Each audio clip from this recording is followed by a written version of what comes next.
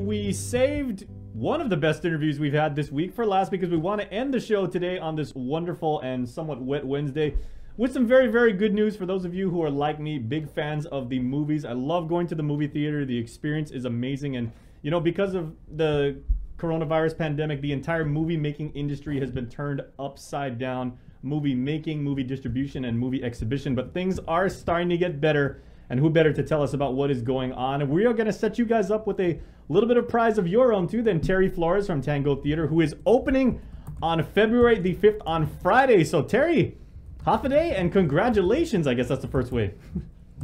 Half a day and good morning, Jason, Sabrina, and of course our favorite Chris. Not that you're not our favorites, but yeah, good morning, and thank you very much for this opportunity to touch base with you and your listeners, our loyal patrons.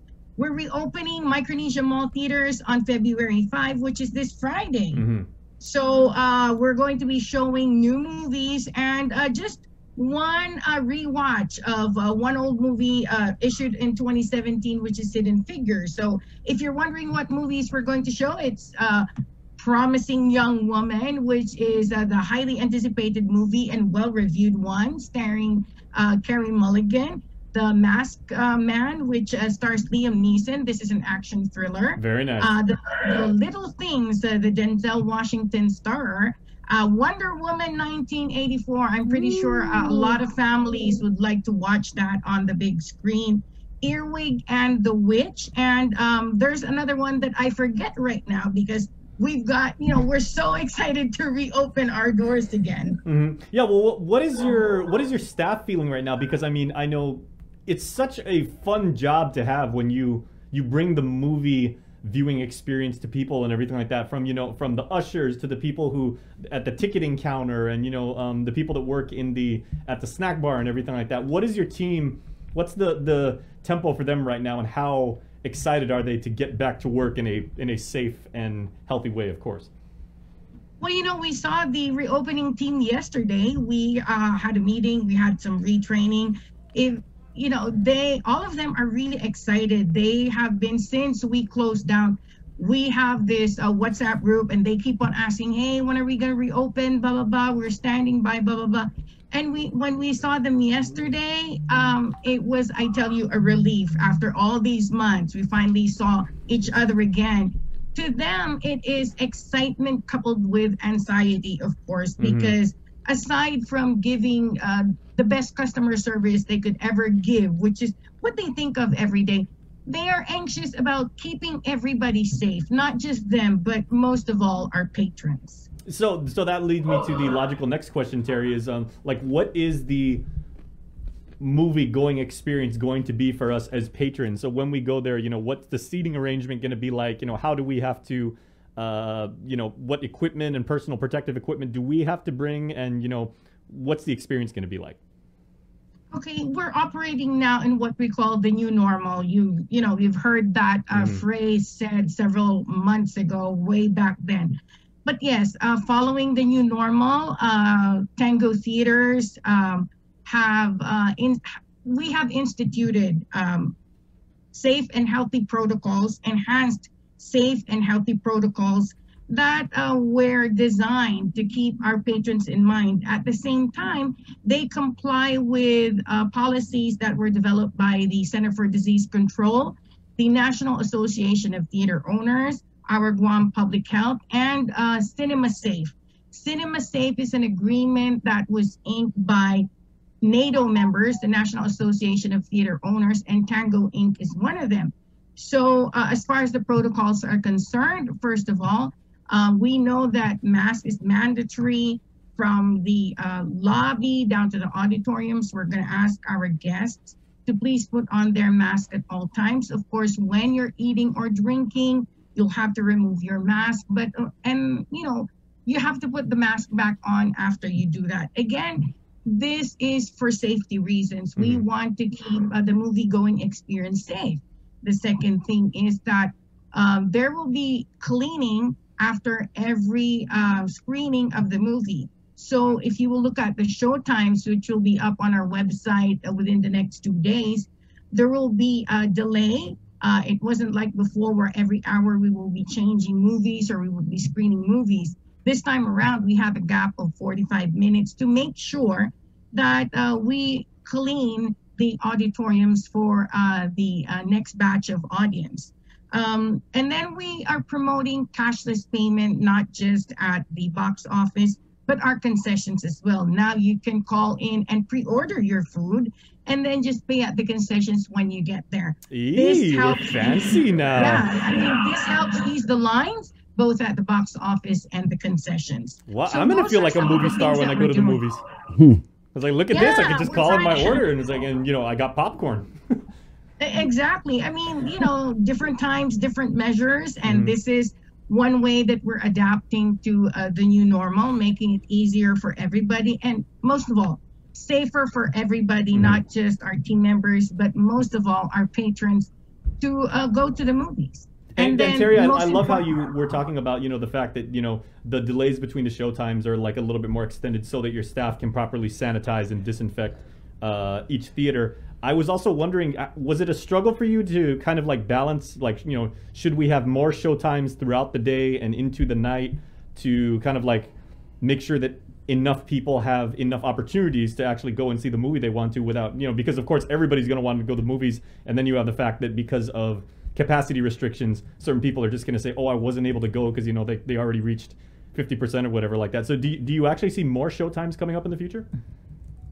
Eventually, we may do so, but right now, auditoriums are at 50% capacity. Mm-hmm. At the same time, we're increasing air filtration between 50% to 100%. And this is always keeping and bearing in mind the safety and health of our patrons.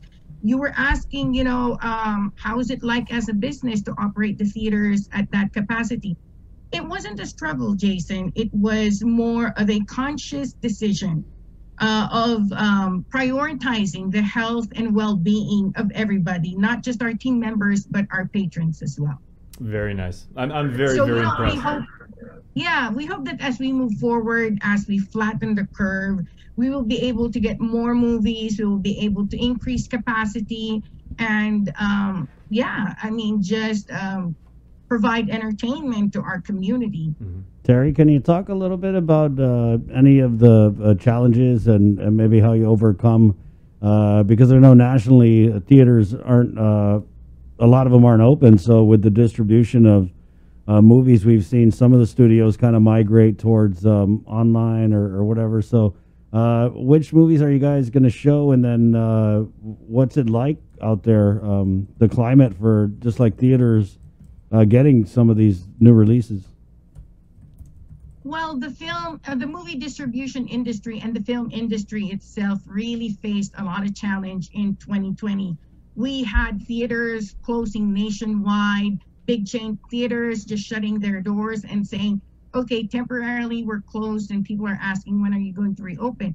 Of course, reopening of theaters depend on the state. If there is a high COVID incidence, then they remain shut down. But the National Association of Theater Owners have always provided guidance, have always watched the trend nationwide. Domestic-wise, it was a struggle, believe me, because number one, we have a lot of movies that were ready to roll out, but they had to make a choice whether or not they will issue it or not.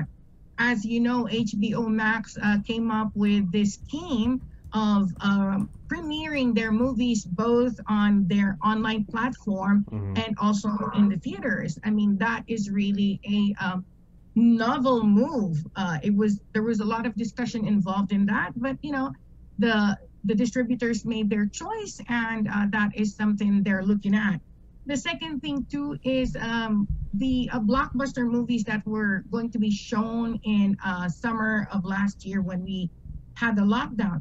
A lot of them were moved to November of 2020 with the hopes that by that time we would have already flattened the curve for COVID, but it wasn't the case in the US. And so now they have moved all these movies. For example, the latest James Bond movie was again moved to October of this year. there was a lot of discussion because, you know, where the product placements are at the movies, they have to reshoot those scenes. And then again, you have Black Widow, which was supposed to open it was the opening movie for the summer season of 2020. Right. Now it's still up in the air whether they will release that in Disney Plus or is going to do its theater run. The association is looking at the movement of the states, the nationwide movement of how they are going to reopen. But we're lucky here on Guam. Yeah, you know, we we are. have, I believe, flattened the curve. That's why it was deemed safe for us to reopen. So the movies that we're getting will be a combination of new movies and flashbacks. Terry. But we're going to be very picky and choosy of the flashback movies that we're going to show. It's going to be like that for the next couple of months until, again, we get a hold of this virus. I'm pretty sure you guys have a huge catalog of, recent, maybe even not so recent, big blockbusters that people maybe want to see in a movie theater setting, right? Oh, yes, definitely. And so, you know, the movies that we're showing for our opening salvo, it was good that we're getting the new ones. But again, moving forward, it's a matter of probably month to month anticipating what the distributors are going to give us. It's not only us who are being challenged by this. The distributors are as well, because again, shooting a film is difficult now because you can't have physical contact. There's got to be this physical distancing. So they're trying to find ways. Movie distributors are trying to find ways to safely shoot a film. They have their own stockpile of movies that need to be shown. But once those are done and over with, what's next? And that is the question that is being pondered on by the association and being dealt with by the association members as well. Terry, we're gonna go ahead and let you go, but 637-0094, guys, that's the number here on the link. We're gonna give away 2 pairs of movie passes, and we'll give you all the details. But thank you so much for these, Terry. A great way to share with our audience. Yeah, thank you, Terry. 'Cause Sabrina is all about Black Widow. Chris can't wait for the James Bond movie, and I'll be the first one in line for Top Gun 2. Let me tell you guys, though, Wonder Woman 1984, that is definitely one that you want to experience on the big screen. Right. Well, thank you so much to the link. Thank you so much, Jason, Sabrina, and Chris. And again, we're inviting our Guam community. Tango Theatres at Micronesia Mall is opening this February 5. First show of the day is at 12 noon. We hope to see you there. I will see you this weekend, Terry. Oh, yeah. Congratulations, Terry. Thank you so much. You have a good one. Take care. too. Tell Diana I said hi. I will do that. Thank you. There you go. Bye. Okay, so we'll take the first 2 callers, 637-0094. Phone started ringing off the hook as soon as you said that. Right. You didn't even finish saying the numbers, like 637. We'll give you a couple passes to go see the movies at Tango Theatres. Bree, good job today. Any takeaways you want to jam out here? No, there's a public hearing, a couple of public hearings today dealing with the economy. One should already be underway. Then there's another one at 2 o'clock.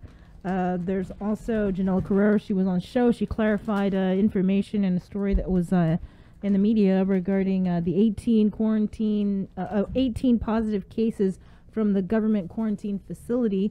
I think it was reported that they were from 2 large families. It's actually 11 different families, 11 different households, and they arrived on Guam between January 19th through the 26th. And so they're doing all the contact